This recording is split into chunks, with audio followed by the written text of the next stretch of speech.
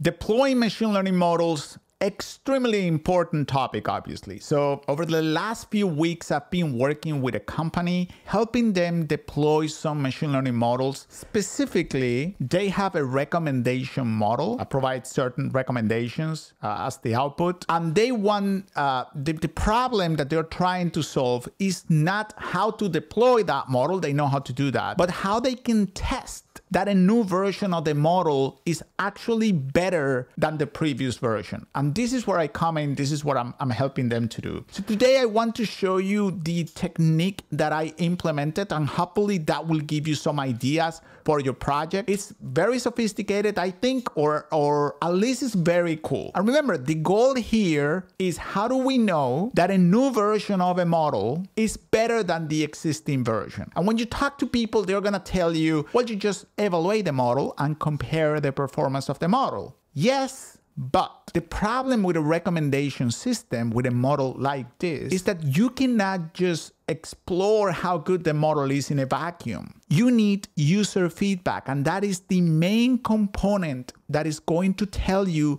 whether your model works or doesn't work. If you provide what look like good recommendations, but people don't click on them, then your model doesn't work. So imagine that what you're trying to do is recommend additional products based on the purchase history of a user. The true test of whether those recommendations are good is whether or not users buy those recommendations. They might look amazing on paper, but if users don't care, then your recommendations are bad. That is the main challenge here. So let me show you a diagram of the technique that I've been working with this company on implementing. It's called Interleaving Experiments. And here the idea, just so you follow the diagram, is that we have a client that is going to send a request. This is a web client that we have. And the request is going to be, give me recommendation for user ABC. And then we have a prediction service. This prediction service, think of it as the API endpoint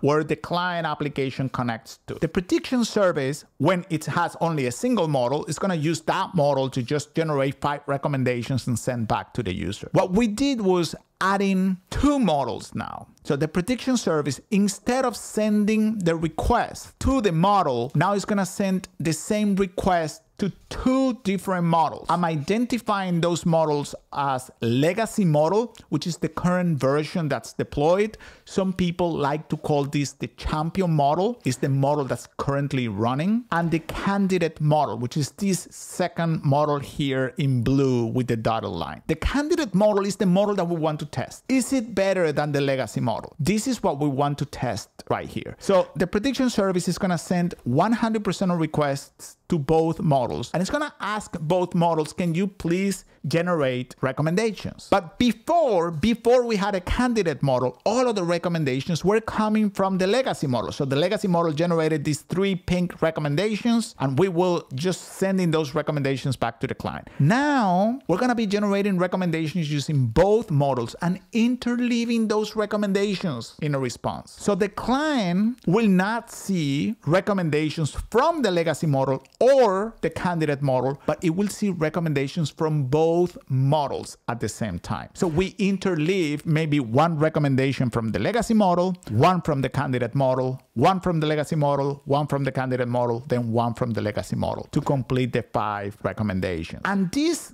gives us a couple of good things. So number 1, we are hedging here. And if the candidate model is horrible, we are not destroying our application. So imagine the candidate model generates good-looking recommendations that people don't care about. If we just swap the legacy model by the candidate model, well, after a month, it's just all of our purchases are gonna go down the drain because the recommendations are really bad. So we don't want to do that. Instead, we're going to be hedging and monitoring over time how good the candidate recommendations are. And we will only switch to the candidate model when we are certain that those recommendations are really good. In this particular case here, let's say the user sends a request and we send back 5 different recommendations. We can track what the users do with those recommendations. Are they buying the products that have been recommended recommended by the candidate model, or have they not bought anything from those recommendations? So obviously it depends on how much traffic your site gets. So assuming you get decent traffic, you might need to run this for a couple of weeks. That's our case. We run it for 2 weeks. After 2 weeks, we collect enough information to aggregate all of the purchases and determine, is the candidate model on par or better than the legacy model. If that is the case, then we switch 100% of the traffic goes to the candidate model. That becomes the champion at that point. And, we will have to build a new contender later on to run the same thing when we have a new version. If the candidate model is not working well, if people are not clicking on those recommendations, then we can just discard that model, improve that model, come back with a new version later on. Something else that's also really important is whenever you're presenting a list of recommendations, people will tend to favor recommendations at the top. Like if I give you, these are my top 5,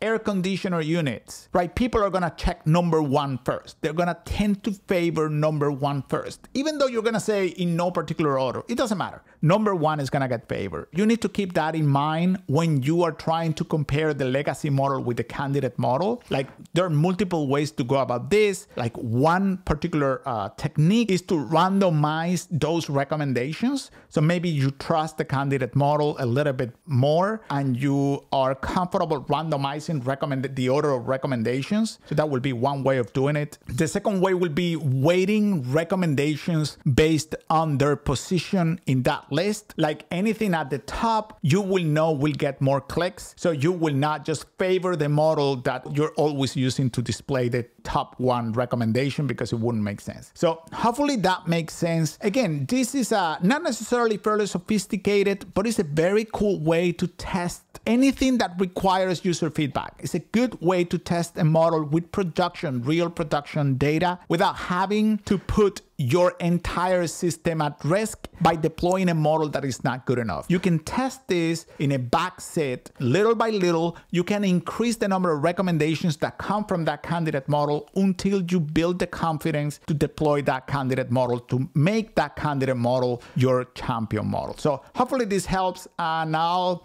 see you later with more tips.